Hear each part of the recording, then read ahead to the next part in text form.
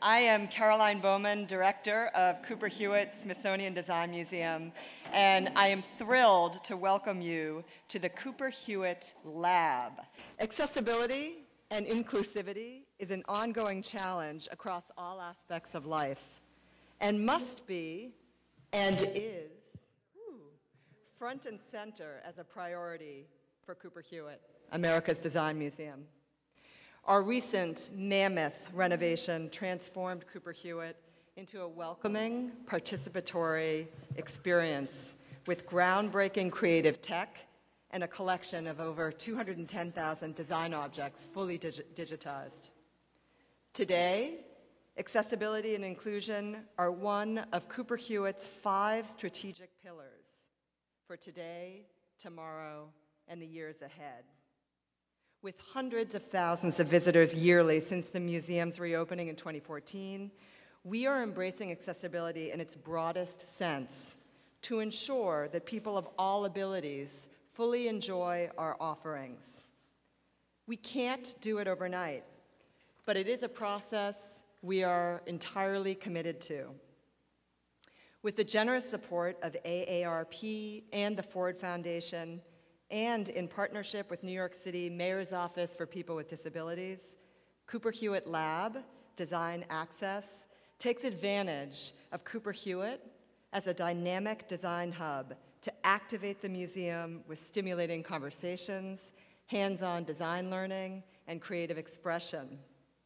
The Lab is a multidisciplinary event and the first of its kind.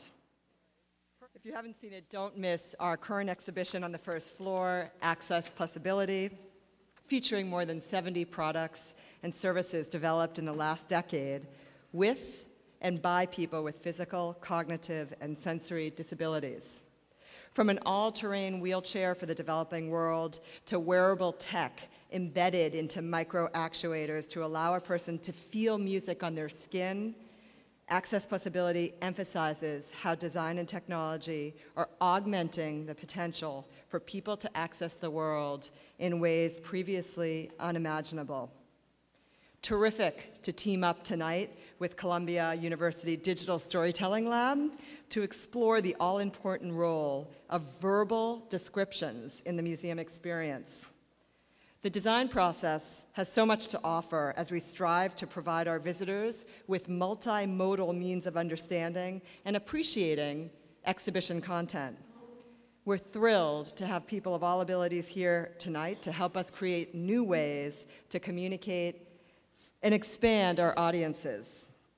Thank you very much to Lance Weiler, founding director of the Columbia University Schools of the Arts Digital Storytelling Lab. Lance is recognized as a pioneer for the way he mixes storytelling and technology. And thanks to Rachel Ginsberg, creative strategist and experienced designer, handling strategy and partnerships for Columbia University's Digital Storytelling Lab. Huge thanks also to Ellen Lupton, Senior Curator of Contemporary Design and co-curator of our upcoming exhibition, opening April 13th, The Senses, Design Beyond Vision. And huge thanks to Pamela Horn, Director of Cross-Platform Publishing and Strategic Partnerships, and to Ruth Starr, Education Associate, for working with Columbia University to put this evening together. And I'm very excited to hear that tasting chocolate will be part of our experience tonight. So enjoy, and thank you for being with us tonight.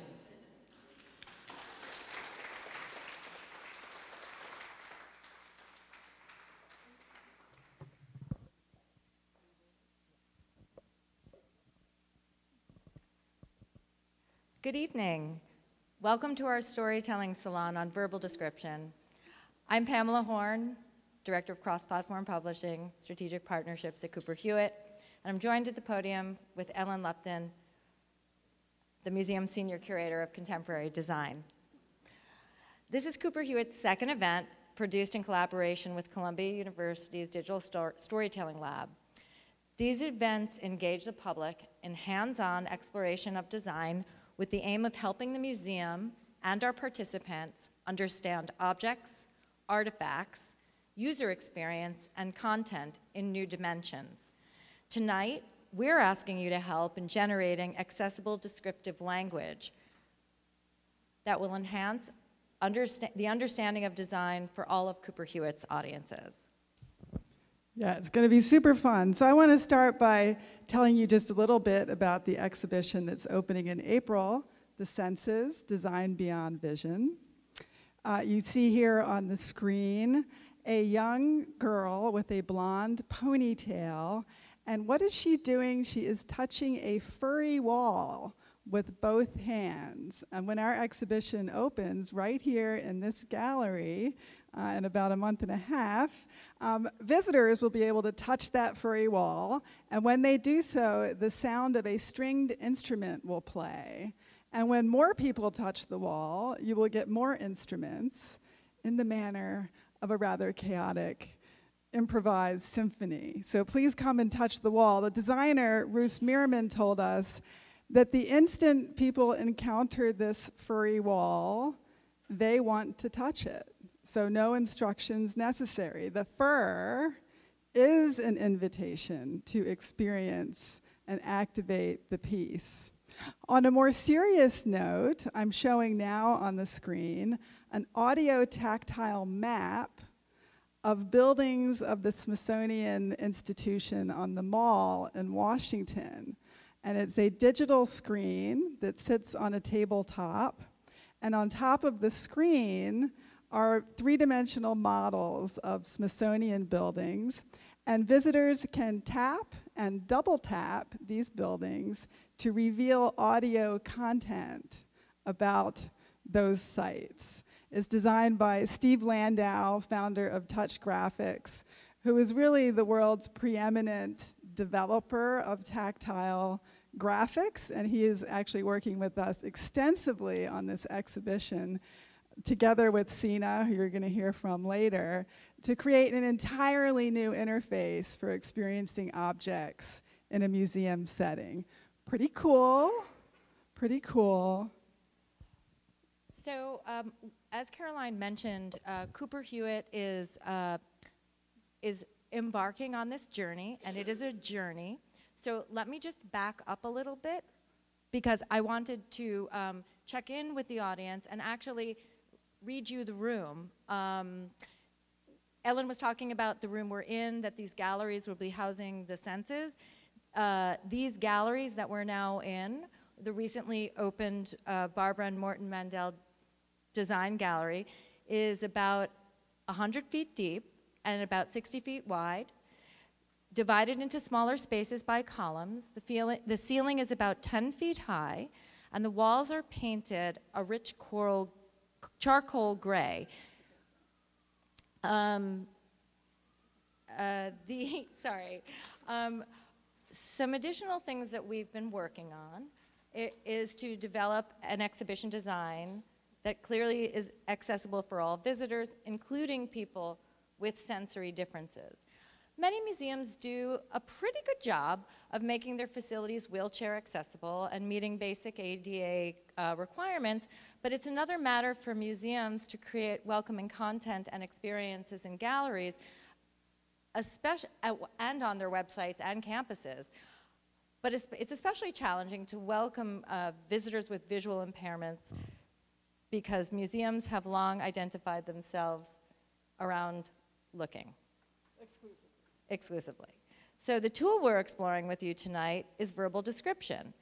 A visitor with blindness or low vision can gain access to museum's content if we describe the artifacts on display with clear, direct language. Okay, so I'm going to lead us in a little exercise in visual description, and I'm curious if people can recognize a creature that I'm about to describe to you, who just turned 200 years old. One, he has a flat top head. Two, he has a scar on his forehead. Three, he has a protruding brow. And four, bolts on his neck. Anybody got it? Frankenstein, invented by the great Mary Shelley in 1818 and copyrighted by Universal Studios in 1931. How did they do that?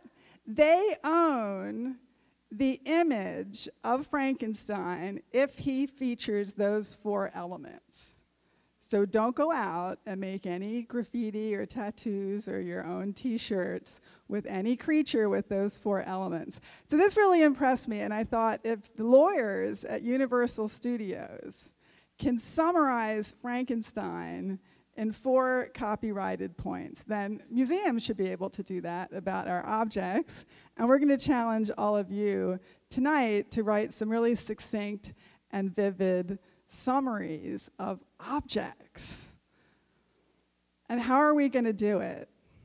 So to explain a little more of what we're doing at Cooper Hewitt around verbal descriptions, we began already offering descriptive tours, exhibition tours, twice a week. And these tours involve our trained educators describing the spatial context of the exhibition, as well as objects on display. And we give visitors a chance to touch certain objects during these tours. Accessibility is a major strategic initiative, as Caroline mentioned, and a big priority at Cooper Hewitt. So we're also weaving into our bones, as part of our workflow, curatorial and exhibition processes, this accessibility layer.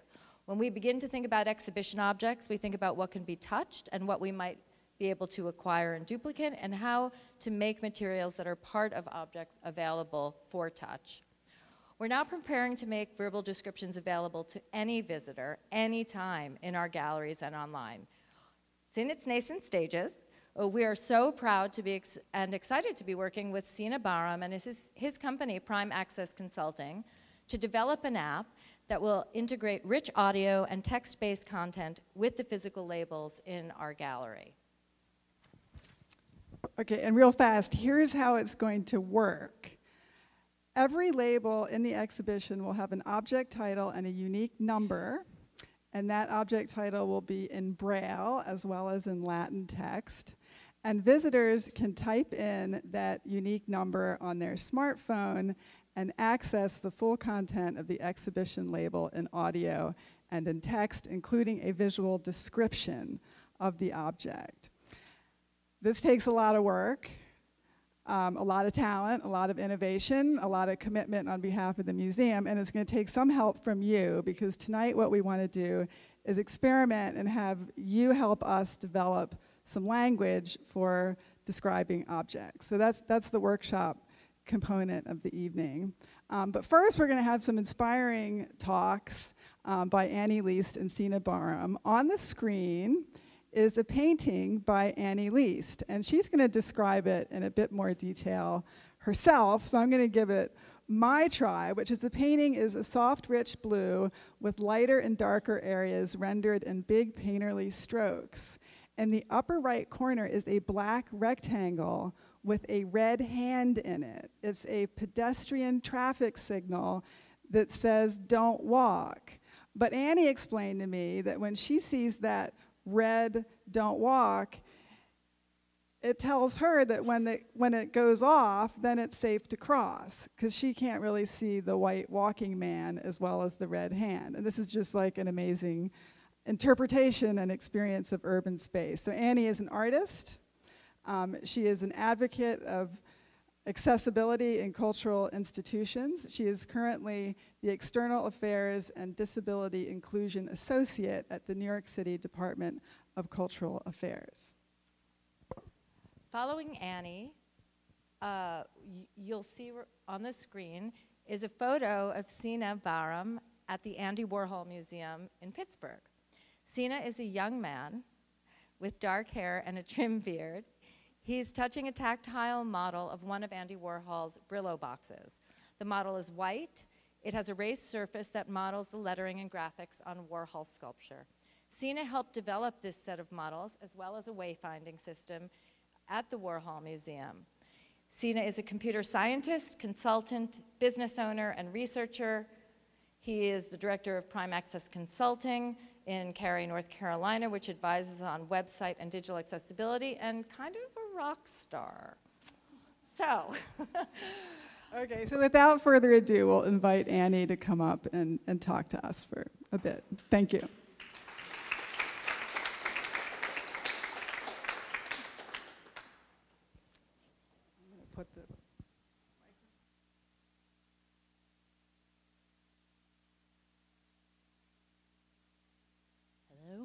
Hello, beautiful. Hi, everybody. I'm really excited to be speaking with you guys tonight. I'm very excited about this workshop and this event. And I'm just going to spend the next 5 to 7 minutes talking to you guys, giving you a little bit of a challenge and a little bit of an invitation, which I hope you will take up. So many of us in this room are creative types. We're artists, we're designers, we're people who are creative in other ways. We are poets, we are developers, we are technologists. All of us are interested. If you're here, I would venture to say it's pretty safe that you're interested in coming up with creative solutions to interesting problems. And so my challenge to you and my invitation to you is to think about what if creative people, in particular artists and designers, the people who make the interesting and beautiful things in our world, also took it a step further and went on to try to make those things as universal in terms of their communication of their message as possible. What if the creative people in the world were the people who helped all kinds of people, regardless of ability or background or interest level, engage with the objects and the artworks that they make? So I'm going to be speaking a lot about the idea of artist, but please be assured that when I say artist, I mean everyone who creates something to make the world a little bit better. So the title of my presentation is Create, then ... Look. And this is a little exercise for the sighted folk in the room. My apologies to those of us who are like me and may not be able to see quite as well, but we're going to engage together in something that I really want to demonstrate to you that will sort of hopefully set the stage for why we're doing this in the first place. So for all my sighted peeps out there, I want you to first look at what I'm about to show you. Is everybody ready?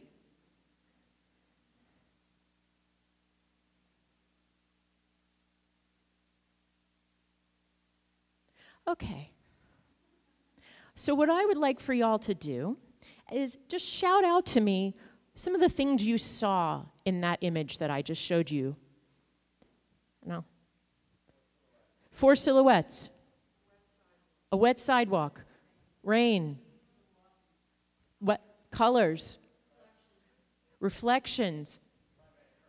Primary colors. A red purse. What else? Light. Movement. Drawn stripes. Broad strokes. Yeah. Walking, light. Anything else? Painting? Yeah. We could go on and on, right? You only looked at that image for 5 seconds.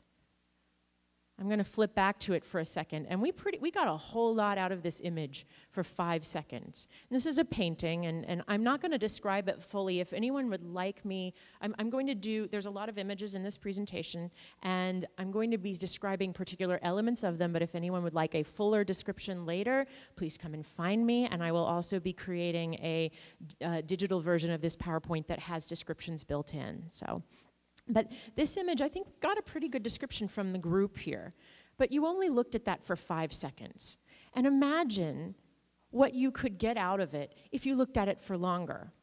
And imagine going into a gallery or a museum and not even having that 5 seconds to take it in visually. That, to me, is one of the major purposes of verbal description. It's to enable people who do not necessarily have the benefit of walking into a gallery or moving into a gallery or moving through a museum experience and taking in with their eyes even that 5 seconds of information about a painting that has to do with a crosswalk and people walking through the mist and a little rainy day in New York City, perhaps, with the zebra crossing of the crosswalk. And yes, in fact, a red purse, right? And we even got into, we're going to be thinking a little bit about narrative tonight. We even got into a little bit of narrative, right?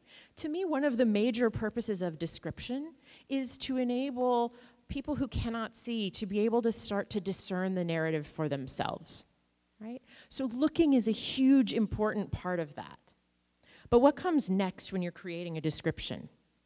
You have to determine certain things. You have to determine what's relevant. So what if the creative people of the world were writing the descriptions? What would they determine? Here's another rainy crosswalk painting. And it's time for me to confess that most of the examples that in fact, all of the examples that I will be showing are works of my own. I'm a painter, as an artist, as well as an accessibility advocate, and as well as a civil servant in the great city of New York. So for me, what I think is so interesting about this work, I was obsessed with the little flecks of orange that I put in that had to do with, that are right along the shoulders of the main figure that you can see from behind that takes up about half of this painting. I really loved those. But are those the most important thing to the description? Maybe not. But a looking exercise, like turning off your brain and looking at an image just for a few seconds, even a few seconds longer than we did, might help you discern what's actually worth including in a description. What are those key visual elements, right? And when you're a creative person, you also kind of need to differentiate. There are a lot of similar objects in the world and in the museums of the world. So what makes one painting, and this is the painting that Ellen described beautifully, what makes one painting of a pedestrian don't walk symbol different from another painting of a pedestrian don't walk symbol in a field of sort of abstracted color? This one happens to be gold. Different from another painting of a pedestrian don't walk symbol in a colored field, and this one happens to be green, and the don't walk symbol is a little closer up. As you can see, I have a mild obsession with the don't walk sign.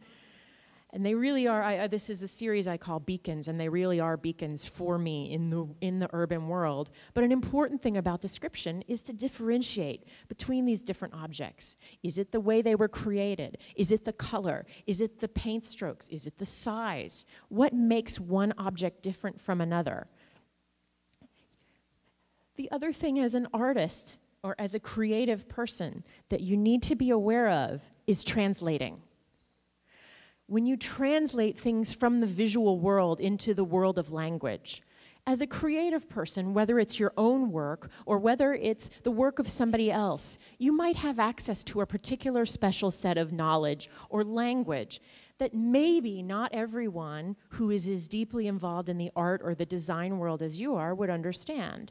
And maybe people who don't have as much vision literally, as you do, might also not be familiar with. For example, this is a painting that has a lot of vertical lines that are much more definite in colors of orange and brown, but there are also a lot of horizontal gestural strokes.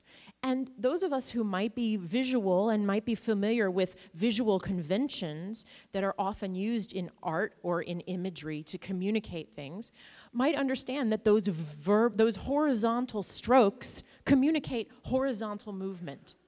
But someone who has never seen that visual convention might not necessarily get that. So we might have to be a little bit more explicit. This is also true when you're describing perspective. Someone who has never seen a bridge descending or a street ascending, like disappearing into the distance, might not realize that that is often conventionally represented by creating angles and having that bridge or that street recede into a point in the horizon. So those kinds of things are really important to translate. So be thinking about that as you're developing your language tonight. Filtering. We all have filters. And those of us who are artists and creative peoples, we need to think about what our filters are. Our filters necessarily come from our own experience. My particular filter in terms of the painting that's now on the screen is that I happen to know that it was inspired by a street corner near my studio at sunset on a December or January very cold night, a cold late afternoon. And it's another Beacons painting, so there is another don't walk symbol in there. But is that really relevant to the description? Also, I happen to think sunsets are beautiful and cold weather is terrible. But are those filters of my own personal experience relevant? We all have our experiences and our filters. And also, we all see the world differently. My way of seeing the world is different from your way, and that's not just because I have extremely limited vision. If anyone remembers the experience of a couple years ago when there was a mild internet obsession for about 48 hours about what color a particular dress was it blue and black, or was it yellow and gold? This was and if you're not sure what I'm talking about, Google #thedress, and you will find this. And endless scientific papers and dissertations may have been written about this since. But everyone sees the world differently, so it's important to understand what your filters are and recognize them, especially if you're a creative person and you see the world through those creative eyes. Evoke. Here's where it gets fun to be a creative person. Now, one of the things I often caution when I teach description to people in museums who are educators or who are people who are learning description so that they can lead tours is to be very careful about what you say about a particular object. Because what you want to do is give the person who is blind or visually impaired the tools to draw their own conclusions, to engage with the object, whether it be an art object or a design object or a historical object, on their own terms, to give them enough information so that they can make their own judgments, feel their own feelings, and ask their own questions. But what I'm going to propose here is what might be fun for those of us who are creative and artistic is to use poetic language. Maybe not language that says, this is a very dark, moody painting, and there's obviously rain, and it's a dark night, and it's lonely, but then there's this one bright patch of an umbrella that's being caught by the headlight of a car, lighting up half the painting in a brilliant turquoise color, right? Maybe we don't want to tell someone how to feel about that night, but maybe we can use poetic language. Think about the sound of the rain. Think about that intense bright turquoise in the dark, shadowy painting context. Think about the reflections that you can see. And as an artist, I happen to know that I was in this moment and I could hear the rain on the streets and the cars whoosh, whoosh, going along the city streets with the rain. If you're describing your own creation, I think it's interesting to think about giving yourself a little bit of poetic license, as long as you don't cross that line into telling someone how to feel about your own work. Finally, I want to encourage you to think about the collaborations involved. You're not only collaborating with museums and educators and the people who are helping facilitate these descriptions for particular purposes, and I know Sina's going to talk about a lot of the different types of descriptions that might be used for different purposes. You're collaborating with them, but you're also engaging in a collaboration with your audience, whether that be somebody who is blind or have low vision, who is hearing your description, or somebody else who might just be curious to hear what a verbal description can tell them about the artwork. We as creative people and as artists have, again, that privileged knowledge. And so, for example, it's important to understand how your privileged knowledge can support that collaboration, support the meeting of the minds and the communication between you, the creator, and the viewer or listener who is experiencing your work. A positive example might be that I happen to know that in this particular painting, which is also a rainy crosswalk at night, you're seeing some of my favorite themes here, I was really interested in experimenting with line as well as with fields of color and intense sort of brush strokes. So there are a lot of lines in this, and it does create a very specific way that this painting in some ways is different from some of my other work. On the other hand, I was also thinking a lot about silhouettes, and how, to my perception, sometimes the silhouettes of people wind up looking more like holes in the environment than actual objects. Now, that's something I was thinking about a lot as an artist, but maybe that doesn't belong in the verbal description because maybe that's not actually here in the painting. Maybe it's not actually visible. So I would say use your creative, your privileged knowledge as an artist and as a creator and as a designer. But remember that you want people to come to their own conclusions about this. And maybe talking about the silhouette as a whole in the environment, when it's not necessarily as visually indicated there, is not the best thing. Maybe that's something for the label. Maybe that's something for the artist's statement. Maybe that's something for the artist's talk that you give. But maybe it's not something for the verbal description because you want the people that you're collaborating with, those viewers, to come to their own experience. So I want to encourage you guys as creative people to take this on as a responsibility, right? But I also want to encourage you to take it on as an opportunity. If you're an artist, if you're a designer, really think about this opportunity of describing your own work as broadening your audience, as communicating about your work in a different way, as a way to learn about your own work, because a description is going to sort of encourage you to solidify, simplify, edit, examine your work for its real visual essentials and for the really concrete things that you want to share about it to someone who can't take those things in visually necessarily. So it's a wonderful learning opportunity as well as an opportunity to share what you do with a much broader audience and also to engage an audience, the audience that may already be able to see what you do, in a brand new way, to direct them. And if you're describing work that isn't yours, you can take the same opportunity to bring your creative strengths to understanding that work in a new way, to seeing it in a new way, and to learning about it and sharing it in a new way. So I look forward to seeing the results from tonight. I want to say thank you very much. And I am really looking forward to Sina's talk next. And I look forward to engaging with all of you over the course of the evening. Thank you.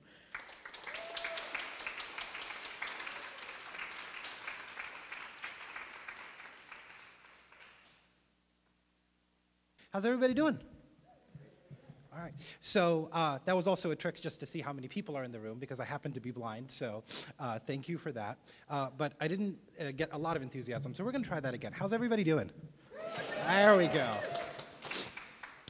So my name is Sina Baram, and I run a company called Prime Access Consulting. But before we get into the subject of the talk, I just wanted to say two quick remarks. Thank you for all of the kind words. Thank you for Cooper Hewitt for everything you guys are doing with respect to accessibility and promulgating these practices throughout the institution, not just as a one-time project or as a one-off effort. That's really, that sustainability approach to inclusive design is incredibly important.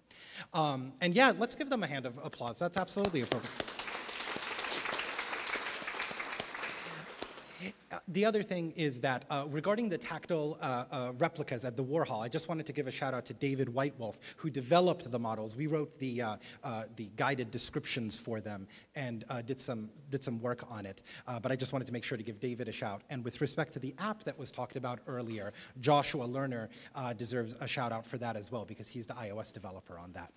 So a little bit about myself, just to follow some best practices here. You're going to see on the bottom of these slides my Twitter handle, so I'll go ahead and spell that out really quick. It's S-I-N-A, and then my last name, B-A-H-R-A-M, so @Sina Baram. And so I'm really passionate about technology, about the heritage sector, so the cultural heritage sector, galleries, libraries, archives, and museums, and helping anyone, whether large or small organizations, on using technology not only to make the electronic and digital world accessible, but also to make the physical world accessible as well. I think that's really important. So why does inclusion matter? Why are we talking about this stuff? There's over 1 billion people with a B in the world with some form of disability. And 110 to 190 million of them have a severe impairment. This is as of 2011 from the World Health Organization. Now, we might be thinking that these numbers are going down because of medical technology, and some of that is true. But also keep in mind that because of medical technology, babies are living to become adults that might have disabilities, sometimes multiple disabilities. So we should keep that in mind when thinking about the makeup of our audience. So there are two classic ways of thinking about disability. There's the medical model, which basically views disability as something to be fixed or cured, and that's fine. You have a broken arm, you go to the doctor, you can get admitted, and that's perfectly acceptable. But what happens when medical science has reached everything that it can do? Then we're left viewing the individual as disabled, and I don't think that's exactly the most productive path forward. So instead, there's the social model of disability, which basically informs us that it's the environment that is disabling, not the individual that is disabled. And that's really, really important, right? It's the environment that's disabling, not the individual that's disabled. And once we take that into account, our ways of thinking about producing services, products, changes. So how do they change? Well, how do we make the environment less disabling? We can follow principles of universal design. Sometimes you'll hear me refer to this as inclusive design because I really like this core element of inclusion at all of the work that we do. And these are a broad spectrum of ideas that we can use during the design process. Things like personas that involve users with disabilities and different functional abilities, as well as other techniques throughout the entire life cycle of whatever we're making. So from design, testing, production, post-production, evaluation, and this way we can incorporate our consideration of all audiences throughout the process, weaving it into the fabric of not only the product or service that we're creating, but also the organization as a whole.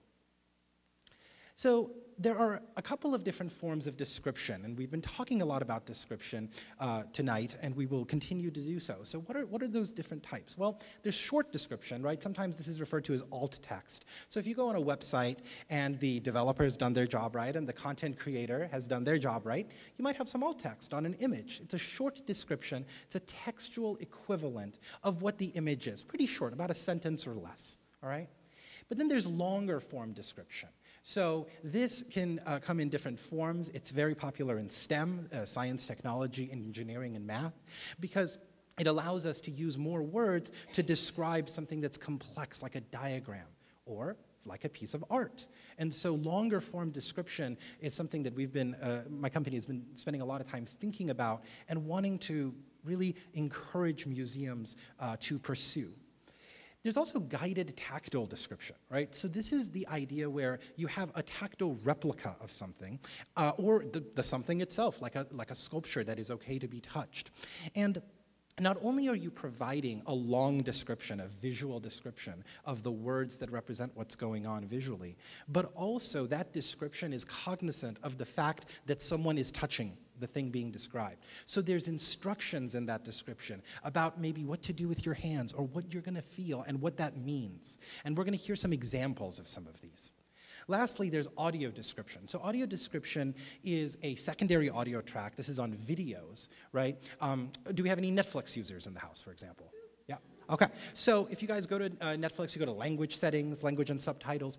On most Netflix shows, you'll see an option that says English with audio description or English 5.1 with audio description. And they now have it in multiple languages as well. It's a secondary audio track that comes in from time to time and describes visually what is going on so that somebody who's not able to see can still enjoy a movie, a TV show, etc.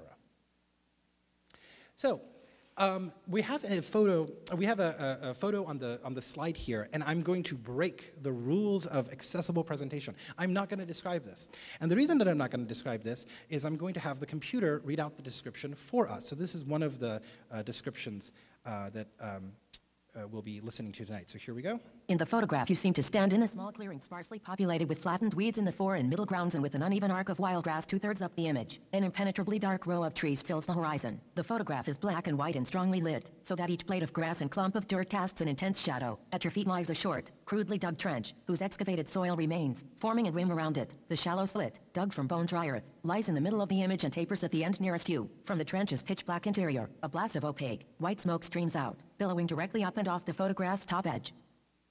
And again, this might not be, that's one possible description. That's from the, that was a little too fast. And that's about 1/3 of the speed. Some people listen to it at 1/10 of the speed that others do. And also the volume was a little low on it. We're gonna listen to a slower one as a contrast for that in 1 second. In that description, one of the things that's interesting to me is that it really is, there's a narrative element like Annie was talking about, and there's this stylistic aspect to it as well, this poetry that she was referring to. And I feel like these descriptions in and of themselves are wonderful creations that should be, that are not only making something accessible, but themselves are entities that we should be thinking about. So what we have on the screen now is a lot of text, and we're about to hear this read out at a much slower speed. And then we're going to see the image that is being described, so flipping the order on you a little bit. So let's take a listen. This painting, a portrait, let's turn the volume up. African-American woman in a stylish... And I'll go back and restart that. Okay. This painting, a portrait, depicts a young African-American woman in a stylish orange coat. In the lower right corner of the image, she holds a thin paintbrush in her hand, alongside a flat palette covered with thick dabs of paint in a variety of colors. The square composition centers on her face and upper body, and she looks directly out at the viewer with a calm but commanding gaze. At first, the dark black hue of her skin seems to blend in with the black wall that is directly behind her on the left. But her dark complexion also contrasts with the white background of a partially finished painting that appears behind her on the right. Gradually it becomes evident that she is painting a self-portrait using a paint-by-number system. On the easel beside her, the figure's face and body are divided up into smaller shapes, each one outlined in light blue. She has filled in a few of them already with bright orange or mint green from her palette, but she isn't strictly following the actual colors of her own outfit. So there's a couple of interesting things about that one, but before I talk about it, let me reveal the photo. This is a Kerry James Marshall piece. This is from, both of these descriptions were authored by the Museum of Contemporary Art in Chicago. Wonderful group of people over there. I have really great admiration for those guys. Susan Chun, their chief content officer, and Anna Chiaretta Lavatelli have done a lot of work on authoring these types of descriptions, along with other folks at the institution. And the way that they were authored is using a web application that we developed for them and other institutions called Coyote. And I'm not going to spend too much time talking about this, but it is an open source project, and I'm happy to engage with you guys after the talk and tell you a little bit more about it. But it's a workflow tool at its core that allows everybody from the institution, not just one person, not just one field in a content management system somewhere, but it's an entire tool that facilitates the creation and synthesis of short descriptions, long descriptions, descriptions in other languages, multiple descriptions for a particular work.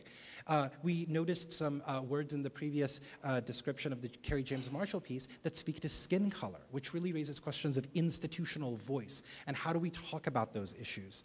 And so Coyote has helped us surface a lot of these topics so that we're not treating description as this static process, but instead as this evolving practice that as a community we should get better at, study, and disseminate.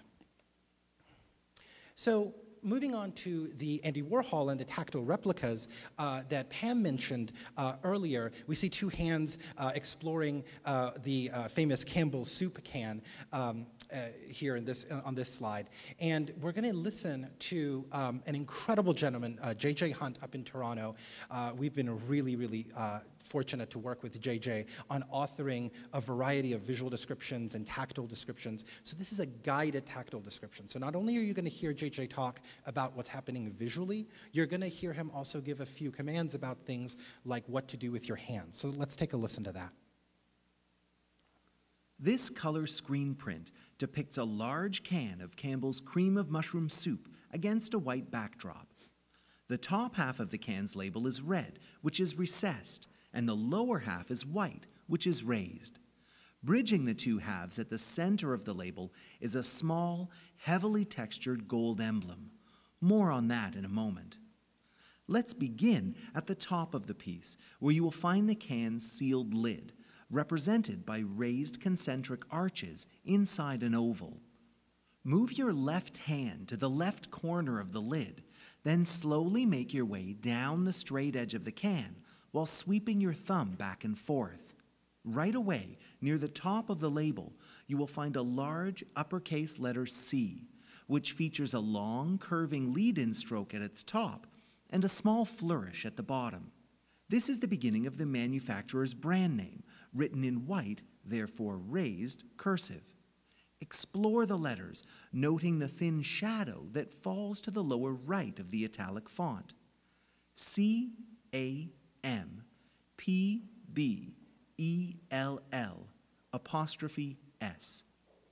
You might have noticed the unusual lowercase e, which in this font resembles a backwards number 3. And that's part of the description. That description goes on, and as you're touching it, this description is being delivered by the Andy Warhol Museum's app that has both visual descriptions, recorded and textual, so you can read it with a screen reader or listen to JJ read it to us in his dulcet tones, or you can listen to the guided tactile description. And I find that that really helps a great deal, because when we talk about tactile replicas or letting someone touch something, especially a representation of a line drawing or a painting or a sculpture, you have to be really cognizant of the fact that it's not going to just be evident by touching. There's additional information and context that can really help that experience. So why do this stuff, right? Why as institutions, as museums, as creators, why should we do these things regarding inclusion, right? Reaching underserved communities allows us to build a lot of loyalty. People with disabilities have often felt excluded from the museum world, and changing that state of affairs and including all persons with disabilities in our global discourse is incredibly important and something we need to do a better job of. We need to learn, and we can learn from describing. I can't tell you the number of conversations I've had with curators and other staff at the museum that have said, you know, I've studied this thing for 5 years, but when I was asked to really, really describe it, just visually describe it, I picked up on things that I haven't noticed before. Collaboration across departments is another benefit of this type of work. Breaking down silos is something that Cooper Hewitt is passionate about, and this really helps. Image description projects and accessibility and inclusive design projects really help us break down those internal silos and force collaboration amongst different teams, which really can result in a wonderful product at the end of the day. And knowledge creation is part of the mission, right? And we've heard these descriptions, you've heard some beautiful ones already this evening, that this is creation of knowledge, and you guys are going to be participating in that very shortly here. And that's really an important contribution that we shouldn't forget about. So before I conclude, I'm going to show you a short little snippet. This is an interview with Andrew Yang, who's an artist in Chicago, and this is he did an artist-led touch tour, where with contemporary art, you see, you can do this because the artists are not dead, and so you can ask them to come on. Describe their work. And this is his reaction to having done that with a group of blind and low vision visitors to the museum. Here we go.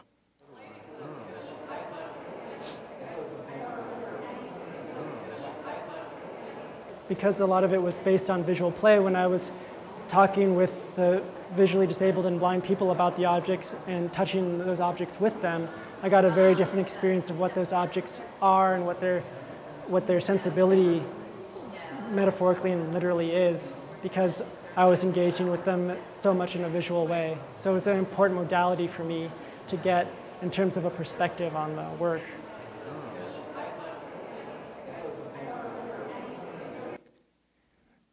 And lastly, I use this quote a lot for people who know me. It really resonates with me and speaks to me a lot. It's Maya Angelou's quote about people will forget what you said and people will forget what you did, but people will never forget how you made them feel. And what I like to do is help museums change the way that not only persons with disabilities feel, but that all audiences feel when they walk through the doors, when they engage with the website or a mobile app or a piece of artwork, and help us all spread this feeling of inclusion as opposed to exclusion. And I would encourage you guys to find ways of doing that in your own work, right? This is my contact information. I'll just leave this up here, but please feel free to reach out if you have any questions on digital accessibility or inclusive design, or just want to chat about how to make art accessible and things of that nature. Happy to talk with you, and thank you so much for having me.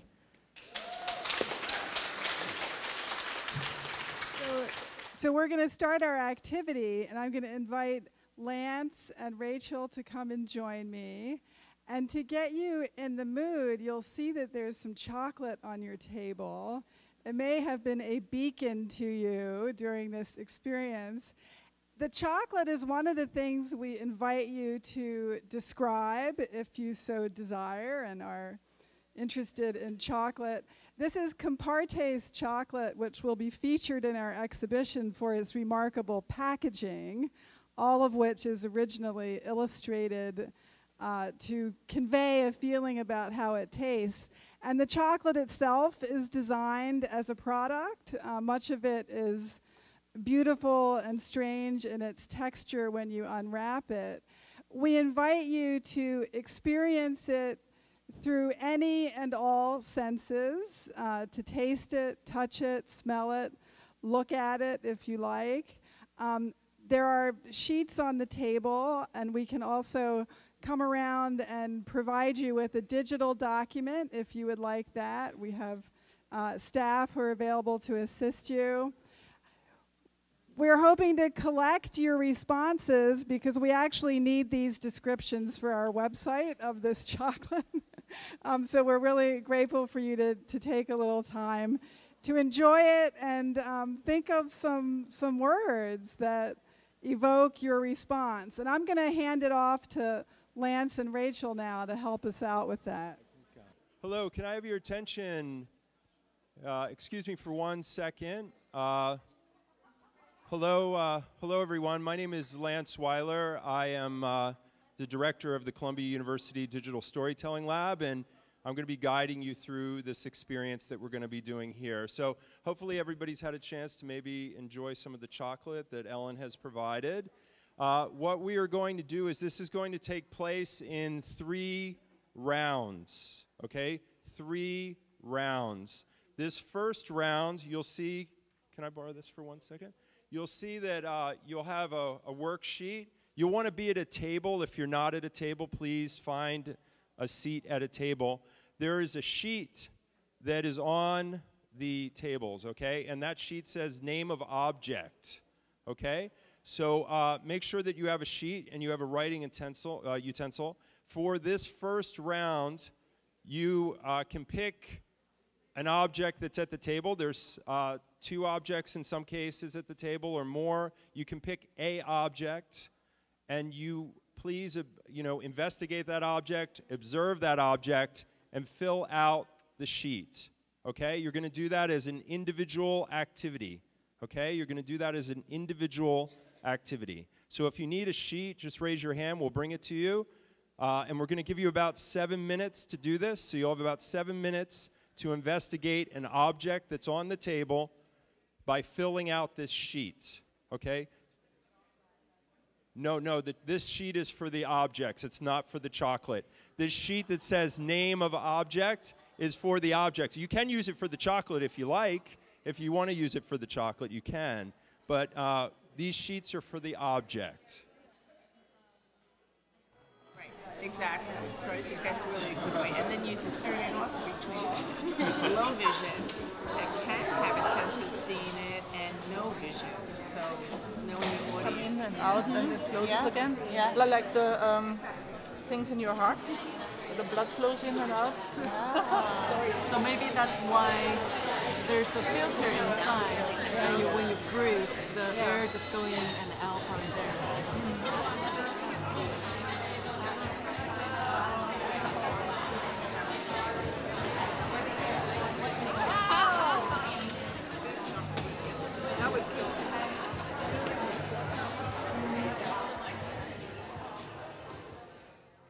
Hello. Can I have your attention, please? We have 2 more things that we're going to do. Okay. The one is I wanted to see if anybody at any of the tables would be willing to share a description that they did for an object with the group, the larger group. Is there any table that would be willing to volunteer and read off the description? And so maybe we can start by reading the description first, and then you can reveal the object, okay? So who would like to go? Oh, I get a microphone. Yay. Hi, guys. We can't do this. Okay. So our description was, it is a flat, flexible hexagon shaped, about the size of the palm of the hand, made up of silicone composed of 24 glowing small triangles resembling a grid. A soft, white, transparent light that is malleable to the touch, with 2 sides. The back houses a battery pack. What is the object? Whoa! Yeah. Oh, I don't know how. Oh, where? Will you do it? Help me. go. Does it have a backside? Cena wants to know. Oh, is it a do not walk sign? No. Is there somebody else that would like to share? Well done. A description? Any other tables? Anybody else like to share a description of an object? Don't be shy. Come on. Okay. Okay, so we have a clear triangular rubber mask that has a long rubber adjustable cord attached to a green knob on the right side of the object while you're wearing it. The orange knob on the left side. There's an orange knob on the left side, which is almost twice as large as the green knob. It's soft and squishy and can be kind of deformed. The knobs are harder and plastic and can be removed. There's not much sound to the rubber, but when you tap the plastic, it's hollow. When you do open up the knobs, the orange one exposes a filter. It's clearly meant to be worn, and yeah, fits over your mouth and nose. But yeah. Could we see somebody model that? Go ahead, yeah, yeah.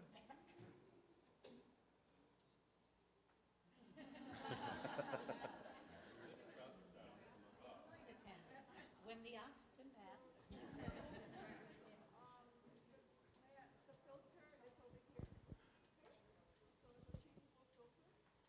A changeable filter.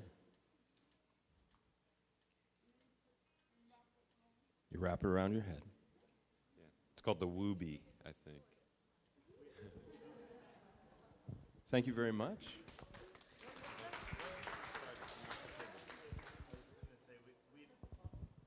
We did discover that it seems to be designed for children because it is not really large enough to fit an adult's head. Okay.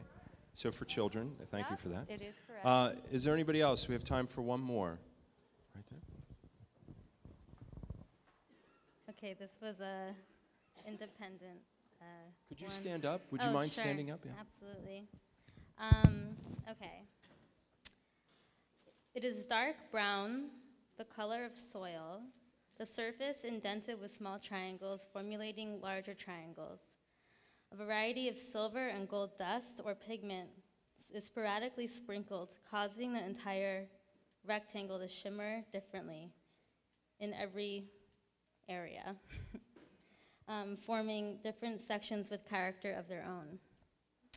It is covered by a metallic gold wrapper that crinkles at every touch, almost replicating the sound of raindrops on leaves during a rainstorm, a pitter-pat.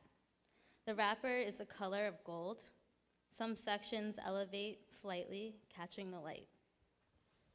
So, what is it? Yes, yes. Ooh. It's the chocolate. Yeah, it was the chocolate. I was kind of trying to work from the inside out. There's a lot there. Very nice. Thank you. Yes.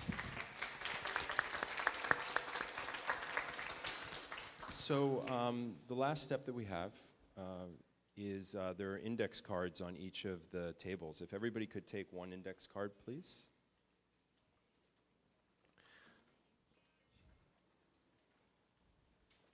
As was mentioned earlier, this is an ongoing effort, so this is the first of what will be many. So it helps in terms of collecting insight from you. So the card will be used as follows. One side of the card has a question that I will give you in a moment, and then you'll do the other side of the card. There's some folks that need a card. Rachel, do you have cards? There's some people that need cards. Okay. Okay, so on one side of the card, you'll answer one question, and on the other side of the card, you'll answer the other, okay? So the one question is, what was something that surprised you and you learned that was new, okay? What was something that surprised you and you learned that was new? So that's on one side of the card. What was something that surprised you and that you learned that was new? Tonight, yes, yes, during this session. I mean, you can, if you want to do it about something else too, you're welcome to. No, I'm just kidding, I'm just kidding. Let's keep it to this evening. So that's the one side, okay? Then the question on the other side is the following. Sure. The question for the first side is, what was something that surprised you and that you learned that was new for you? Okay.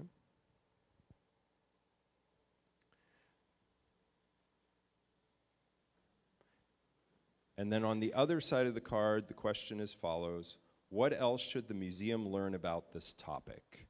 What else should the museum learn about this topic? The topic of? If anybody needs assistance writing their responses or wants to speak their response, tell me the response and I can come around and record it for you. Just let me know. I think we're good. Yes, the second question is as follows. What else should the museum learn about the topic that we were exploring this evening? Okay, what else should the museum learn about this topic? Okay.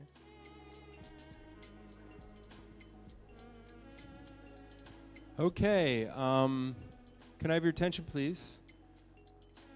First of all, we'd like to thank you for participating. One of the things, thank you, round of applause for everybody for participating. Thank you very much. One of the things that we do at the Columbia University School of the Arts Digital Storytelling Lab is we are very much about inclusive design and the power of story as a way to understand the world around us. And I think what is important to note is, as was mentioned earlier, it's not the person that's disabled, it's the environment that is disabling.